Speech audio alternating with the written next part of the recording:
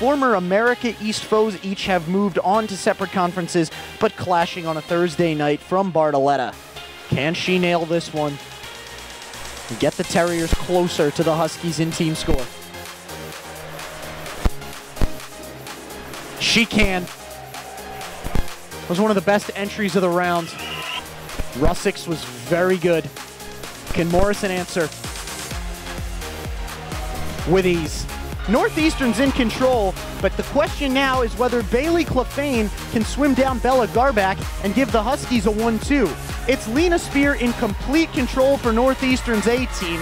Closing hard for BU is Garback. She'll hold on for second. Great turn as well by Lena Spear. She's chasing down a personal best. Megan Clark leads. Spear second. Tight for third. It might be Clefane in sixth. Megan Clark coasts in with the victory. It's second place for Lena Spear, who goes 24-21. So she won't get the PB in this one. 23-41 for Megan Clark. That's a season's best by 0.06 of a second. A Husky sweep, 1-2-3. Can Garback hold on for the Terriers? She was leading by a body length coming into the leg. Here come the Huskies. It's gonna be tight. Does Northeastern have enough? They're gonna do it. Northeastern wins the 400 free relay.